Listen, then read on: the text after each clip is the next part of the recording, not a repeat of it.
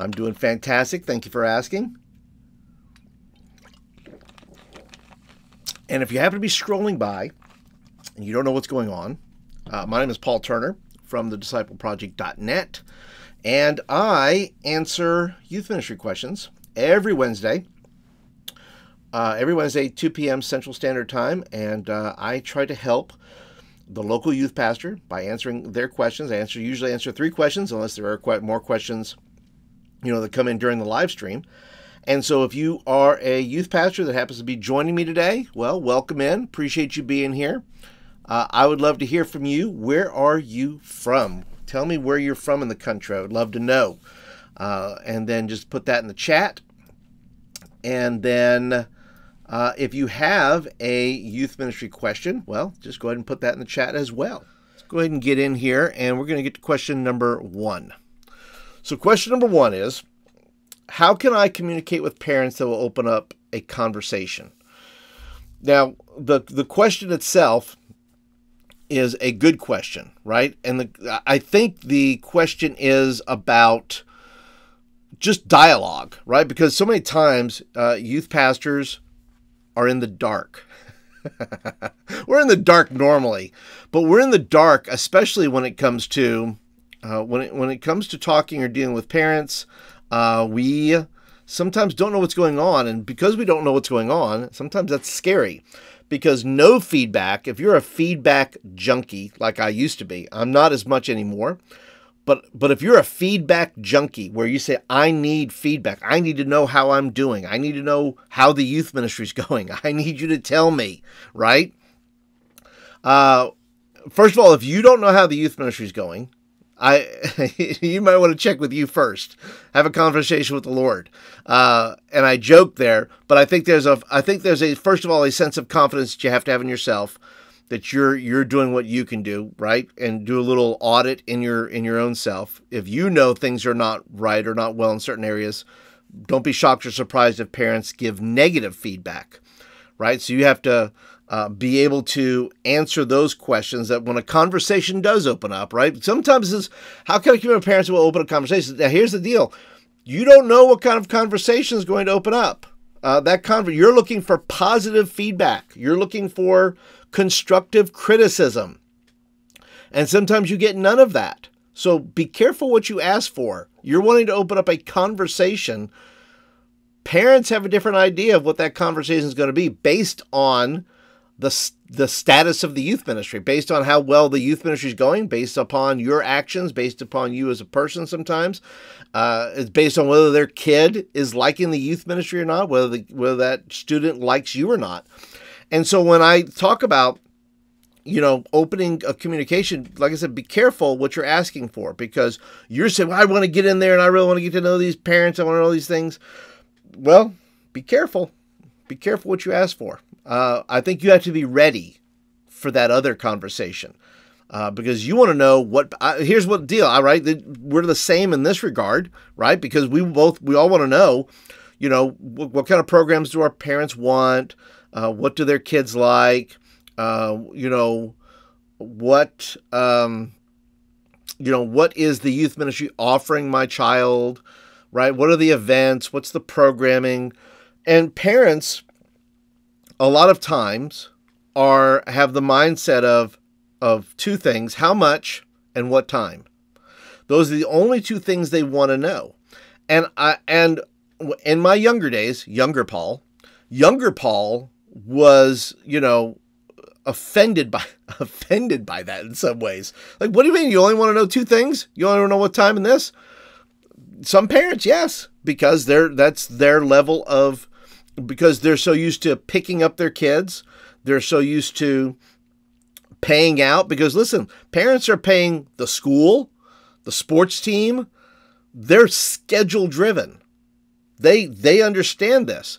And so the default mode, and that's why old Paul doesn't blame parents today. Old Paul understands. Old Paul has raised 3 adult children, has been through this.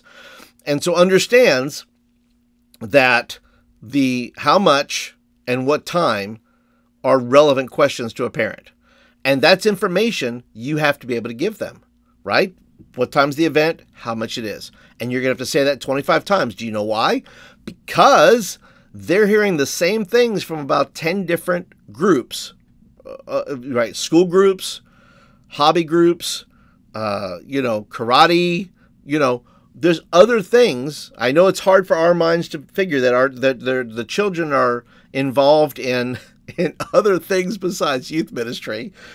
And so I think as a youth pastor, you have to get better at communicating. So let me offer a few things you can do that. What will open up conversation, right? So let me give you a few things. Let me give you, let's see, 1, 2, 3, 4. I'll give you 6. How about this? I'll give you six ways to engage parents. And you're going to have to, by the way, I'm going to give you 6 things, and you might have to try all 6. You might have to try 20. You may have to keep flipping it over and over again and trying different iterations of it. But Paul, can't I just do one thing and parents respond? No, because all parents are different, right? Just like you like to engage differently, the parents are going to want to engage differently somehow. So you may have to have multiple ways of communicating with parents, right? Texting is one, right? So if you want to be communicating, ask parents. Say, parents, would you like to be on a text list of some kind for events that we are having, right? You'll receive 1 text a month about the event or about the thing, and that's all I'm going to say. You get 1 text. You're not texting them about 25 things. This is the event text. This is the thing where I tell you about the events that are coming up, and I'm only going to text you 1 time, right? That's one way of doing it. Now, another way you can do it is you can engage. Once again, the purpose is to open up conversation. Well, a text definitely opens up conversation, right? Part of that text could just be, that's an event text, but there's different things it could be, right? Hey, would you like a morning scripture? Would you like a morning devotion for parents, right? That text that you're going to send them. It's not going to have 10 things. It's not going to have a devotion and a thing and a thing and a thing. Pick the thing you want to do. And let it be that. You can't text them about everything because they're getting texts from the football coach, from the karate teacher, from the band director. You're one of like 10 other people, not to mention their bosses and other people, okay? So texting is one way. Can you create a text list with them, with the parents who want to be? It's opt-in. It's not, hey, I'm going to gather up all the numbers and just send this out. No. If you want to be in the text thread, you opt in. It's not, I'm going to add you in and you're just going to get random messages from somebody on their phone that they don't know who you are. Okay. You have to be smart about it. Okay. So just send them a thing. So how do I do that, Paul? Well, another way, and this may be the initial way you want to do it, is surveys. So you send them a survey. What is the main way you'd like me to communicate with you? Or what is the best way for me to communicate with you? Is it text? Is it email? Is it snail mail? Just put a stamp on it. I'll send it to the house. Okay.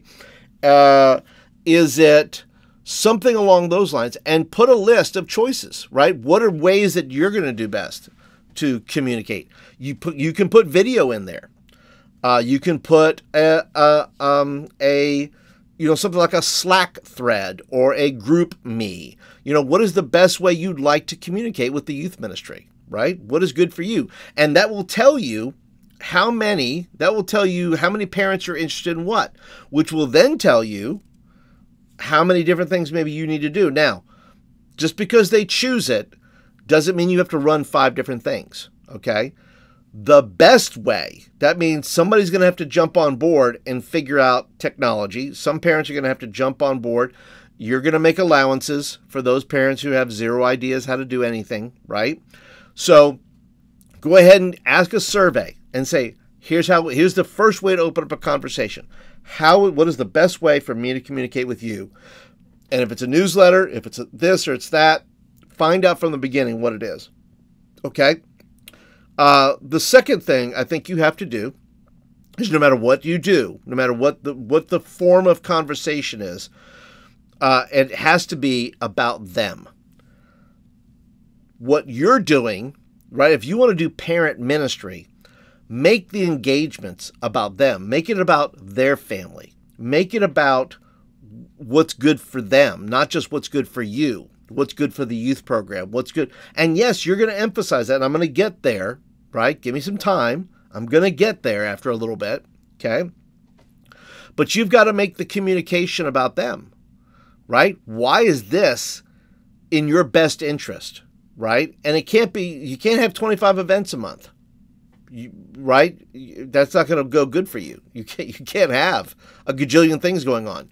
They got to be at small group. They got to be at this event. And you got 20. You can't do it. They're not going to come to everything. And parents are going to opt out of whatever communication is if you're communicating with them too much. But so whatever you do, make the communication about them. Okay. The third thing is it's got to be encouraging, right? You're making it about them, but you know what? You have to keep in mind, parents, if you're doing good parent ministry, you got to remember, you got to feed the parent. The parent is the one who drives those children to everything. The parents are the one who make decisions on whether kids are going to camp or not. Parents are making the decision on what their children are involved with, and so they should. Why would you not want to encourage them? Why would you not want to say, listen, I'm going to encourage you. I'm going to send something encouraging to you. It can't just be, here's the event, here's how much it is, and here's how much it costs. That is what they want to hear, yes, and you must include that, but there's no reason why you can't throw in a little encouragement, right? And just, hey, good morning. I hope you're having a great day. I want to let you know I prayed for you this morning, right? And hopefully you did, and you're not just saying that, but you're really praying for them. And so when you do that, offer them some encouragement, okay? Ask if you want to open up conversations. Why not have prayer requests, right? Say, hey, listen, at the end of all your communications, just say, hey, look, do you have any prayer requests, anything I can be praying about? Well, that's one. That's opt-in. That's allowing parents to say, I want to share this with you. And so, maybe they won't share it in a thread. Hey, just say, hey, look, if you have any prayer requests, feel free to text me separately outside of the group, if you want to do that. And that way, not everybody knows their business, because there's parents in the group that don't want other parents knowing their business, okay? So ask them to text you outside of that or email you outside of that and all those things, okay? So ask for prayer requests. A book club. There are going to be some parents who are going to be into it, some parents are not. But once again, there's no reason why you couldn't start a book club around a particular book. It doesn't have to be a Sunday school class. It doesn't have to be a Zoom call. It could just be, hey, I'm reading this. Do you want to read along with me? Here's a link to the Amazon book. Go ahead and get it. And I'm going to be sharing some thoughts.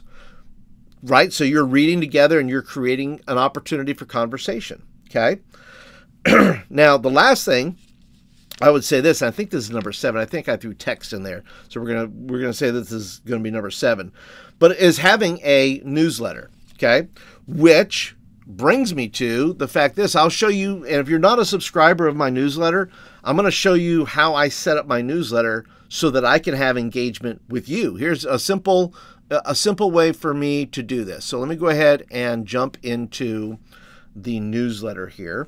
We have our newsletter, and if you're not, like I said, a subscriber, I'll put a link down below and you can get it then. But if you're going to include something in a newsletter, I would keep it for parents, keep it to 3 things, right?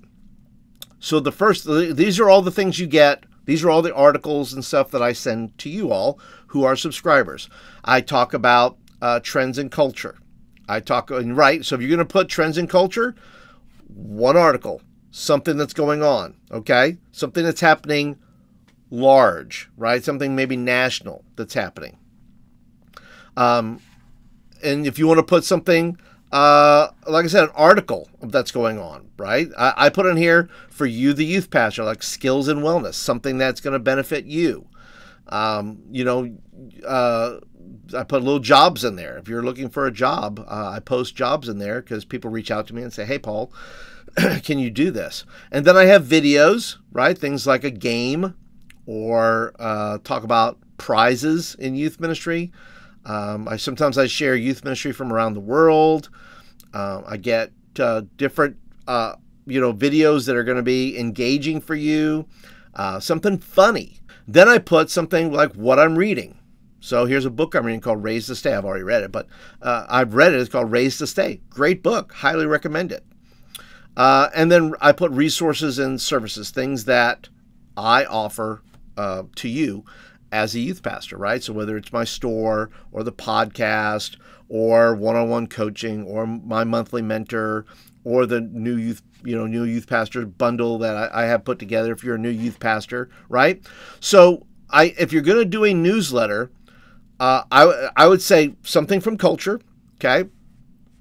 Put in there something from culture and put in there something local, right? Maybe something's going on and hey, look, here's an idea. Maybe you don't have an event that month, but something's going on in your town that says, hey, just want to let you know, here's a family-friendly event that you can get together with your kids and go do something fun, right? That's simple enough, right? So you're feeding the family. You're saying, hey, here's something for you. And by the way, right, I give you all those videos and all those things, but then I also put a little bit of something there for me that says, hey, I have some resources you may be interested in. So when you do something nationwide culture, you do something local, something that's going to say, hey, this is a great idea. Why don't you guys do this as a family this weekend? It'd be fun, right? And then you put at the end there, say, hey, what's happening, right? And the last thing you put on there is, hey, by the way, here's what's coming up in youth ministry. Maybe you put 3 or 4 dates, you put the times, you put how much they cost. Don't make it long. And at the end you say, if you have any questions, please let me know. And then they will go ahead and do that, right? And that's the call to action, right? So when I ask you to subscribe to the channel or subscribe to my newsletter, right? That's called a CTA. That's a call to action. And you are going to have a CTA in your newsletter. What is the call to action? You can't do 50 things. You can only do one thing. If you put in what's happening and camp is a big deal, don't put anything else. Hey, be sure to sign up for camp this week. That's it. You're asking them to do one thing, not 10 things, right? Don't give them 50 things to do because they have a list from their school. They have a list from their coaches. They have a list from other things. They don't need a list from us. Make it simple. Ask them to do one thing that you're really wanting them to do.